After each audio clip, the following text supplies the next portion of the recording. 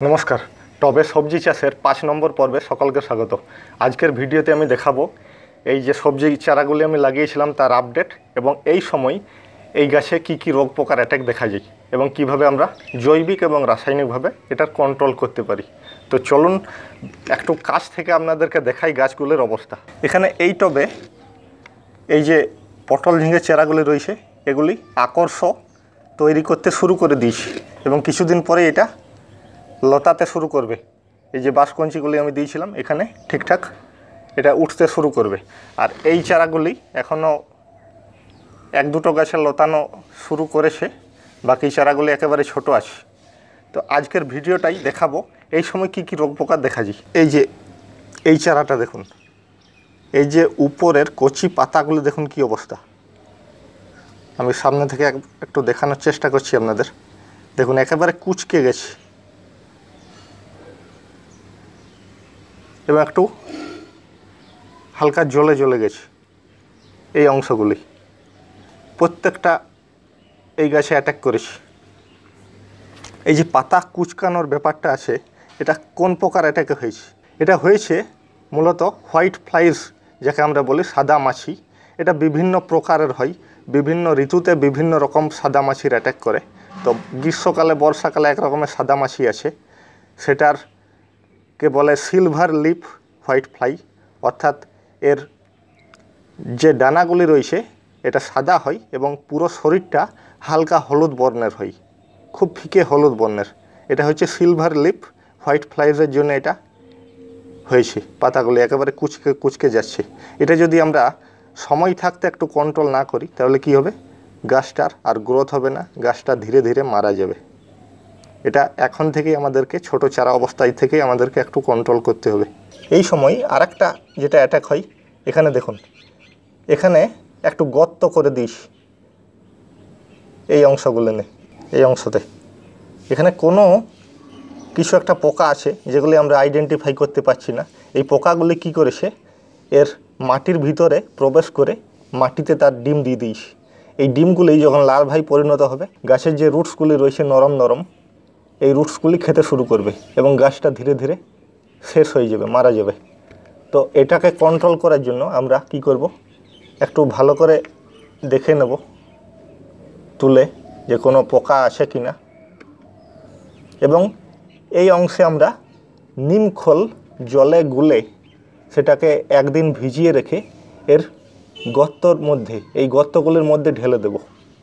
যদি কোনো পোকার ডিম থেকে থাকে বা লার্ভা থেকে থাকে সেগুলি মারা যাবে, বা আমরা কীটনাশকও স্প্রে করতে পারি। সাদা মাছি বাদেও এই সময় গাছের থ্রিপসের অ্যাটাক দেখা যায়। এর কারণে পাতাগুলি একেবারে কুচকে যায়, একেবারে কালো কালো হয়ে যায়। এটা থ্রিপসের অ্যাটাকের কারণে হয়। তো এই সময় থাকতে যদি আমরা কন্ট্রোল না করি, গাছটা যখন বিরাট গ্রোথ হয়ে যাবে তখন আর এটাকে আমরা কন্ট্রোল করতে পারবো না। এই সময় রয়েছে এটাকে কন্ট্রোল করার, যদি করা যায় তো এই সময়ই করা যাবে। তো প্রথমে আলোচনা করি জৈবিকভাবে আমরা কি করে কন্ট্রোল করতে পারি। জৈবিকভাবে নিম অয়েল তো আছেই, আপনারা জানেন। এছাড়াও আপনারা নিম খোল যেটা আছে আমরা গাছের টবের মাটিতে ব্যবহার করি, সেই নিম খোলটাকে 1 মুঠো নিয়ে 1 লিটার জলে ভালো করে মেশাতে হবে। সেটাকে একদিন ভিজিয়ে রাখতে হবে নিম খোলটাকে। তারপর সেই জলটা পরের দিন জলটা ছেঁকে নেওয়ার পর সেই জলের সঙ্গে 500 ml বা 250 ml আপনারা জল অ্যাড করতে পারেন। যেহেতু নিমখোল একটু তীব্র হয় তাই ছোট চারা গাছের ক্ষেত্রে একটু অসুবিধা হতে পারে, তাই তার সাথে সামান্য কিছুটা জল অ্যাড করে দেবেন। পুরো গাছে স্প্রে করে দেবেন, উপর থেকে নিচ অবধি পাতার প্রত্যেকটা অংশে স্প্রে করতে হবে। এটা যদি আমরা 7 দিন পর পর করতে পারি তাহলে আর কোনো রকম পোকা এই গাছের মধ্যে আর অ্যাটাক করবে না। আর যেহেতু বর্ষাকাল, আমরা গাছে কীটনাশক স্প্রে করব, পাতাগুলো জলে ধোয়া যাবে, তাই কোনো রকম সেটা লাভ হবে না। তাই আমাদেরকে 7 দিন কি প্রয়োজন হলে 3 দিন পর পর স্প্রে করতে হবে। সাদা মাছির অ্যাটাকে গাছের পাতা তো কুচকে যাই, উল্টো কি হয়, পুরো গাছটা মারা যায় এবং সেই আক্রান্ত গাছ থেকে অন্যান্য গাছেও সেটা বিস্তার লাভ করে। সাদা মাছি এক রকমের ভাইরাস বহন করে যেটাকে বলে বেগমো ভাইরাস। এটা কি করে, গাছের মধ্যে প্রবেশ করে এবং সেই গাছটাকে ভাইরাস আক্রান্ত করে দেয়। আর ভাইরাস মানেই হচ্ছে একটা গাছে হলে অন্যান্য গাছে সেটা পাতাগুলি একেবারে কুচকে যাবে, একেবারে বিবর্ণ হয়ে যাবে, গাছের যে শালক সংশ্লেষ সেটা ব্যাহত হয়ে যাবে, ধীরে ধীরে গাছটা মারা যাবে। গাছের বৃদ্ধি হবে না। এটা যদি গাছে দেখা যায় সেই গাছটাকে তৎক্ষণাৎ ফেলে দিতে হবে বা আগুনে জ্বালিয়ে দিতে হবে, যাতে অন্য গাছে সেটা অ্যাটাক না করে। আর সেই মাটিটাকেও দরকার পড়লে সেই টবের মাটিটাকেও ব্যবহার করা বন্ধ করতে হবে। তো প্রাথমিকভাবে বিভিন্ন পোকার অ্যাটাক থেকে এই ছোট ছোট চারা গাছগুলিকে বাঁচাতে গেলে আমাদের রাসায়নিকভাবে যে আমরা ব্যবস্থাপনা নিতে পারি সেটা হচ্ছে ডাইমেথয়েড 30% গ্রুপের যে কোনো কীটনাশক। আমি গোলাপ গাছে দেখিয়েছিলাম একটা কীটনাশক আপনাদের চোখের সামনে, সেটার নাম ছিল রোগোরাইট।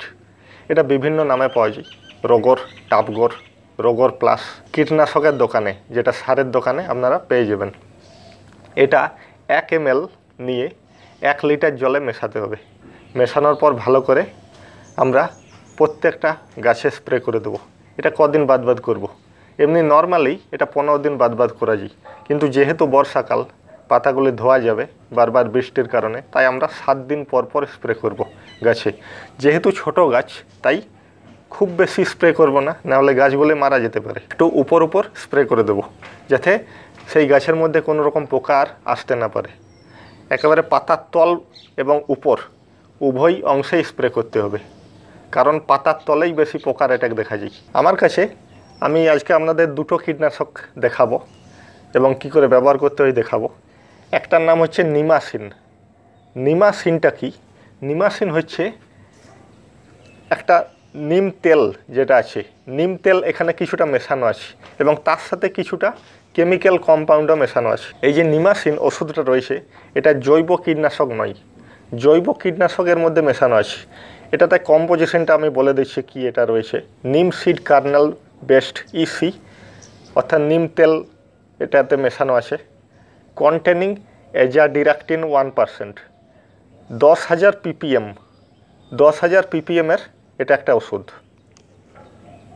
এটা একটা ইনসেকটিসাইডস। এই নিমাসিনটা আপনারা কি করে ব্যবহার করবেন? এটা 1 ml প্রতি 1 লিটার জলে, 1 ml বা 1.5 ml ব্যবহার করা যায়, প্রতি 1 লিটার জলে মেশাতে হবে। সেটা মিশিয়ে আমরা গাছে স্প্রে করব। এটা আপনারা 10 দিন বাদ বাদ অবশ্যই করতে পারেন। আর বর্ষাকাল যেহেতু 7 দিন বাদ বাদই করাই ভালো, 7 দিন বাদ বাদ স্প্রে করবেন। আর একটা ওষুধ আমি অনেক দিন আগে দেখিয়েছিলাম, সাইপারটেন। এটা একটা সাইপ্রামেথ্রিন গ্রুপের ওষুধ। এর সাথে আপনারা ক্লোরোপাইরিফস গ্রুপের একটা ওষুধ মিশিয়ে দিতে পারেন, তারপর স্প্রে করতে পারেন, খুব ভালো রেজাল্ট হবে। এই যে সাইপারটেন রয়েছে এটা সাইপ্রামেথ্রিন 10% ইসি, এর বোতলে আপনারা পেয়ে যাবেন, দেখতে পেয়ে যাবেন। আর এটাও আপনারা 1 ml প্রতি 1 লিটার জলে মিশিয়ে স্প্রে করবেন।